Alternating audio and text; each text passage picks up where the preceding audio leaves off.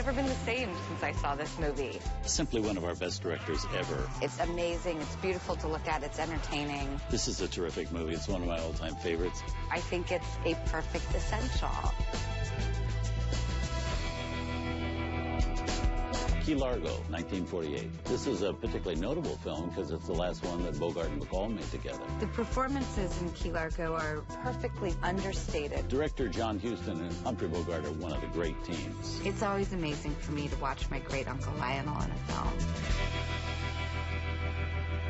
Why are they pointing those guns at us? Now, look, Bob, forget the questions. What you don't know won't hurt you. We'll be out of here in a couple of hours. Try to put up with us that long, huh? Key Largo, John Huston directing, 1948. Lionel Barrymore. Yep.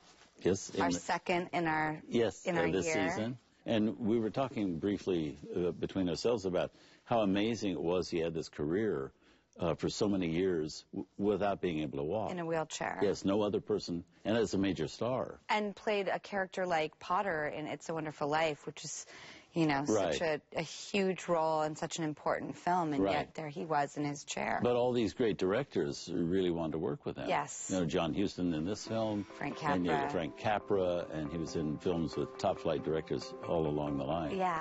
Shut up, you scum. One of the things that intrigues me about this movie is the fact that it shows what the power of strong personalities as actors bring to a story, because it has in it Humphrey Bogart and Edward G. Robinson and Lauren Bacall and Claire Trevor and Lionel Barrymore, and they all bring something dynamic to the story. It feels very theatrical. Uh-huh. You know, this hotel really feels like a stage. Mm-hmm. And that's sort of what really hit me while I was watching it. Other than loving noir cinematography and the lighting, and sort of the style, it really felt like a stage play. And it had been. Oh. A stage play. Well, there you go. Yes. But not a successful one.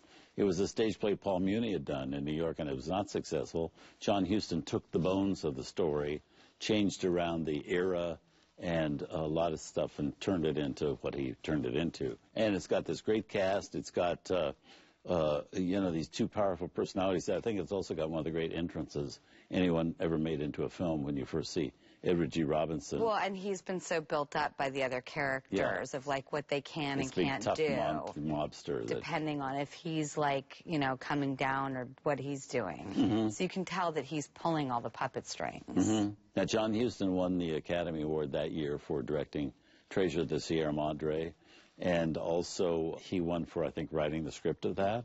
And he also, Claire Trevor won for this performance in Key Largo. So he did very well at the Oscars that year. Yes. It was very prominent. And she's wonderful in the movie. She's very tumultuous and loves and hates the same person and is very damaged. But, yeah, she's just incredible in it. Mm-hmm. He's the kind of man, he's the kind of woman like me. And also, it's the last film that Bogart and Bacall made together.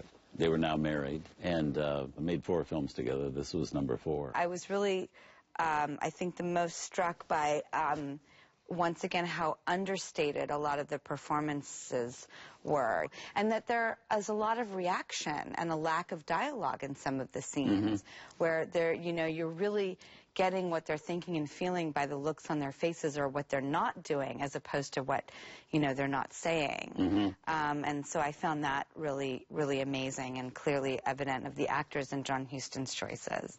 Well, let's see the film. Here's the last of the 4 teamings of the great Bogey and Bacall from Warner Brothers in 1948, also starring Lionel Barrymore, Key Largo.